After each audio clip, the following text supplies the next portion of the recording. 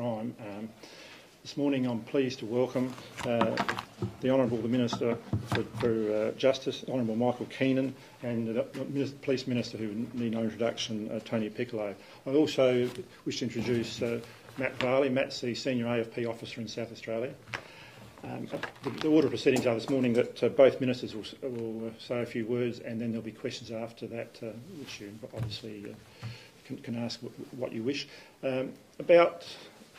Early in 2014, SAPOL was approached by the AFP, and we were asked about our willingness to establish a joint anti-child exploitation team in South Australia.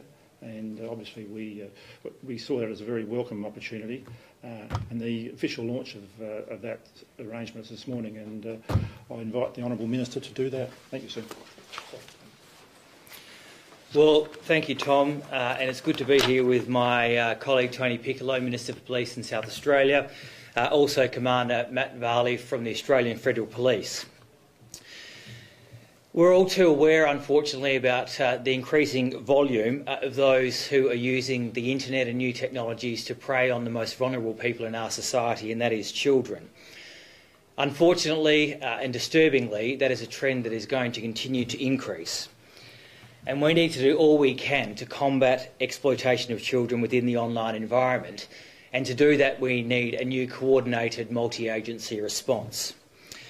And today we've just formally recognised, Tony and I have just formally recognised the signing of and the establishment of a new model here in South Australia, a model that we're rolling out all around the country of joint anti-child exploitation teams, which we know as JACETs.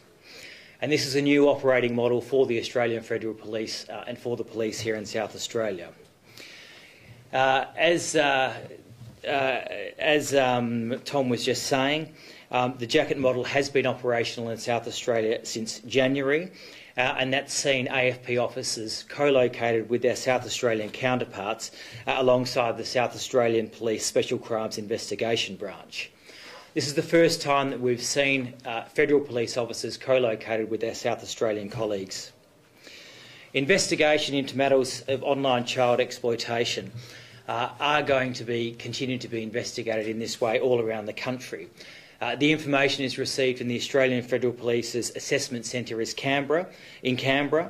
It's then triaged and sent through to the relevant JACET, which are now operational in most jurisdictions around the country.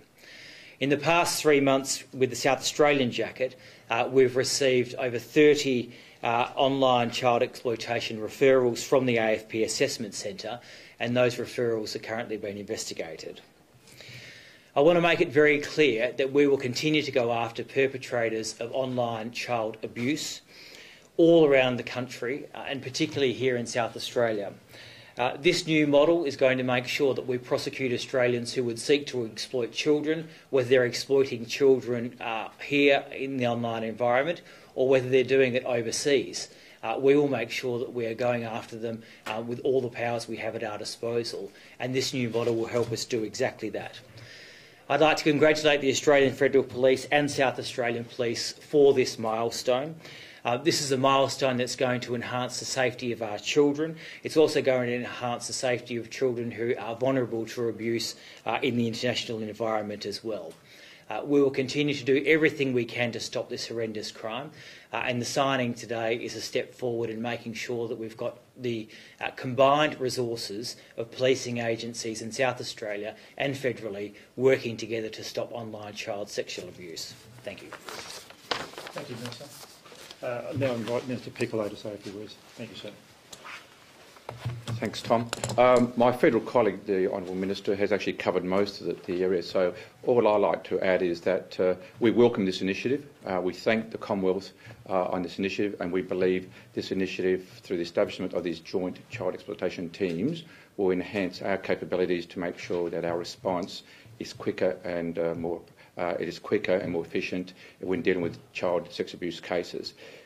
Importantly, in this new online environment, where people do things to children, no boundaries, whether they state or national or international boundaries. And this joint approach makes sure that we put our resources in quickly to respond, identify those perpetrators very quickly, and protect our children. So it's a great initiative, and that, from a SAPOL's point of view, we welcome the ability to work with our federal colleagues and also the federal government, and that I believe this approach will deliver better outcomes and keep our children safe. Thank you. I know that we've heard some of it before, but can you just explain that joint approach, exactly how you'll be working together and how that will actually fit? I'll do it in the general terms, and I'll leave the operational things to the people who deal with it every day. But what it means is you get information in, you share that information, you interrogate information, and importantly, you put that information in the context. The important thing about having a joint team is that you have a whole piece of information. By bringing them together and interrogate them as a team, you actually get a better context, and the response is more appropriate. You can do that apart. That takes longer, and there can be issues around miscommunication. By bringing people together, you're able to have that information assessed very quickly and respond very quickly. Thank you, sir. Now invite any further questions. Thank you. 30 referrals in the past 3 months from the Assessment Centre in Canberra. Is that more than usual? No, I wouldn't think it is more than. It was more than usual in terms of this initiative has just commenced. But out of those 30, I think there's been some 8 arrests and 4 reports. I think, as I came in this morning, works out about 1 a week, and that would certainly not be a number, regrettably less than what would be normal. But the systems and structures that are now in place enables us to some of the offending is against Commonwealth legislation, and some is against state legislation. Well, now the teams go out as one, and whichever is the appropriate strategy in terms of where the offending is or what the offending is, they're able to adopt the particular legislation, and that legislation is slightly different in terms of how you get warrants and the charging of the offences. So, to answer your question, I don't think it would be a greater number than normal, but certainly we're able to handle that workload more efficiently now than we did in the past.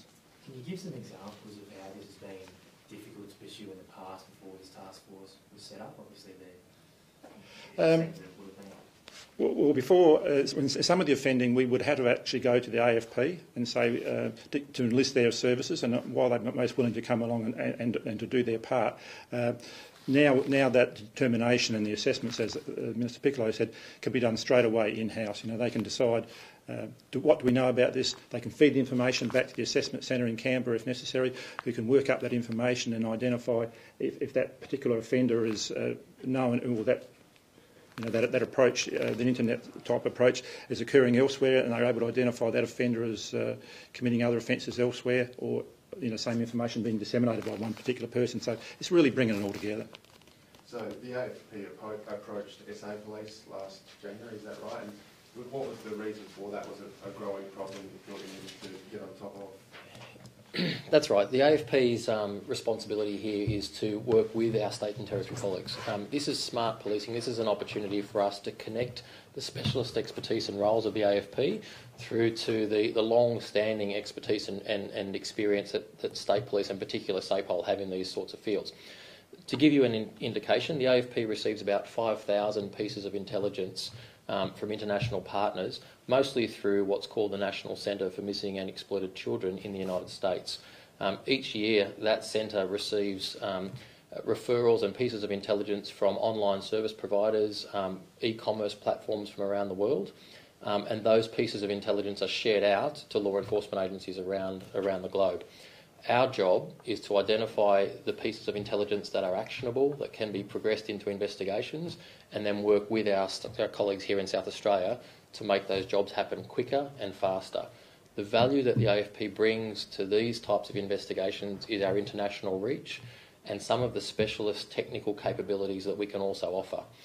Our 3 federal agents here embedded with SAPOL bring particular skills in terms of international investigations, but we also one of the officers is also a specialised digital forensics analysis expert who now has the ability here in-house with SAPOL to analyse storage mediums and computers that are found in search warrants. So this is about bringing together the skills and expertise of both agencies and essentially protecting kids. And the smarter and more faster ways we can do that, the better, I say. Are we likely to see more arrests? from this? I'd certainly hope so, and the track record of about 9 arrests and 4 reports or summonses over the past 3 months should give you an indication that we're interested and very committed to stepping up the prosecution of offenders who would download or share this type of material in South Australia. And there's certainly a commitment from every one of the investigators in the team to work as hard and as fast as they can to protect children in this state. Do you have a specific target?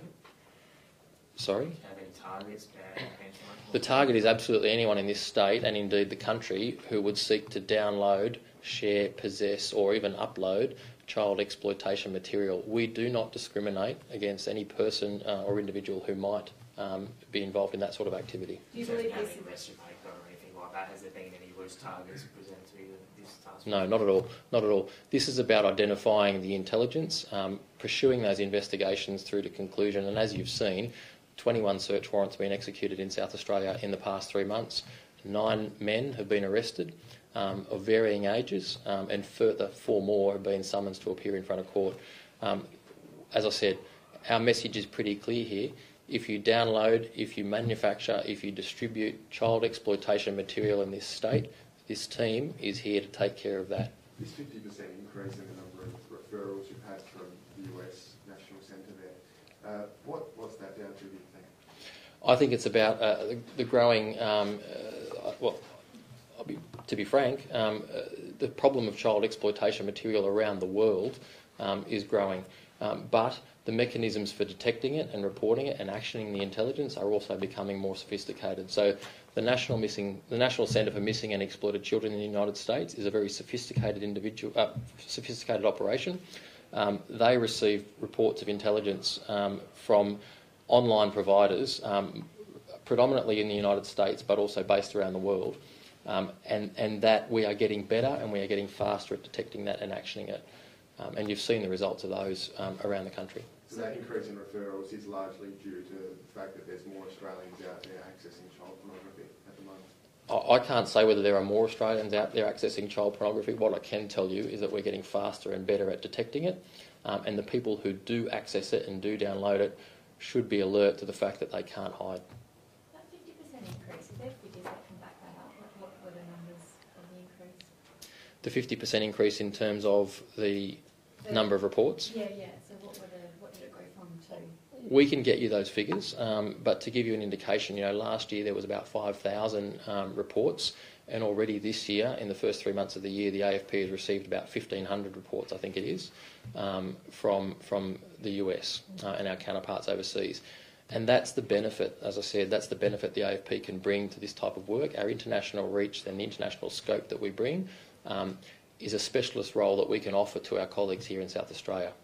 And we'll deal with the information as it comes in. Are similar task forces like this set up in other parts of Australia? They are. We're setting up task forces from the AFP in every state and territory. We already have operational task forces here in South Australia, in Victoria, the Northern Territory and WA, and arrangements are being made to implement a similar mechanism in New South Wales and Queensland. And I understand, Minister, you're headed off to Sydney tomorrow for this very same issue. That's right. Is this the first one, or is this the first one created? No, we've been rolling out this model all around the country, but obviously this model's been operational in South Australia since the beginning of the year. We know that it's working well for the past 3.5 months in which it has been operational, and we know that where we've rolled it out in other parts of the country, it's also working very well, and we'll continue to do that.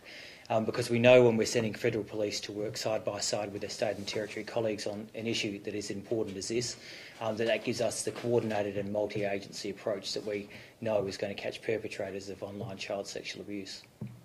What lengths are people going to cover their tracks when they're... Look, it's probably more an operational job.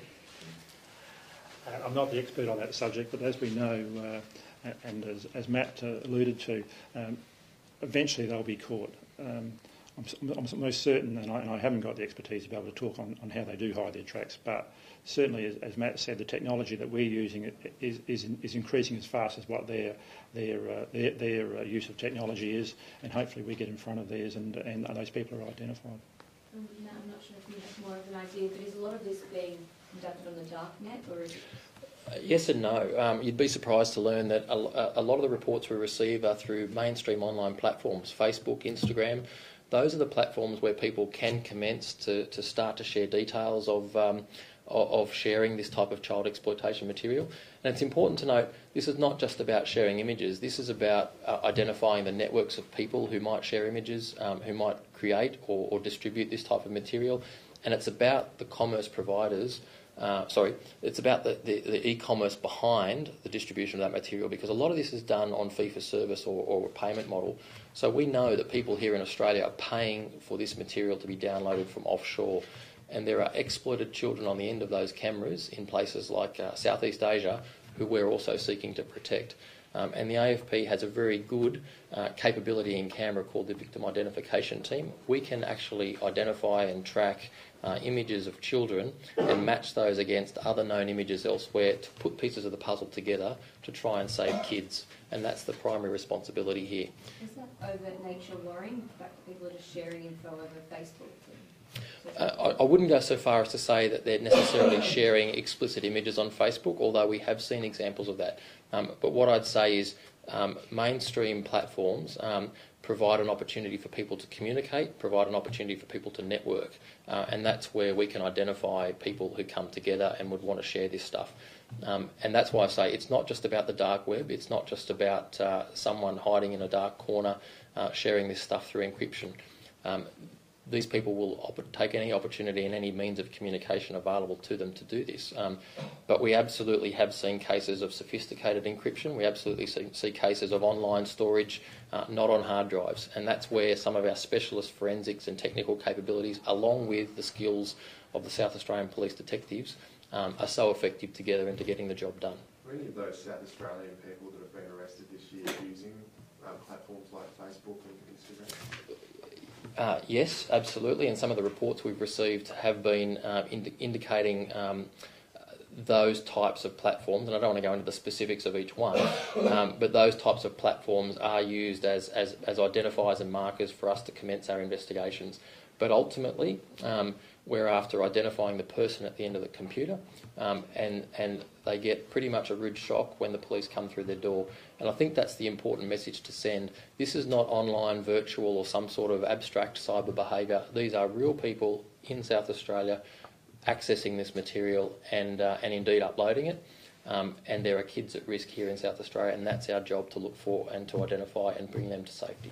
So you say that a lot of the victims are in Southeast Asia, but have you seen any examples of these people in South Australia that you've arrested this year actually exploiting children? The work of this team has included since January the arrest of a chap for abusing a child in South Australia, and that child was rescued from that danger. So it is not only offshore, it is also here. And just reinforcing what was said, I mean, this is about the safety of children. This is not about someone sitting in a room looking at images. For every one of those images, there's being a child violated, or exposed to danger. So I don't think you can speak highly enough of the work of the team and their specialisation and what their purpose is. Is to save these children. Thank you. Thank you very much. Thank you very much. Guys, can you just stay there for 1 second for me?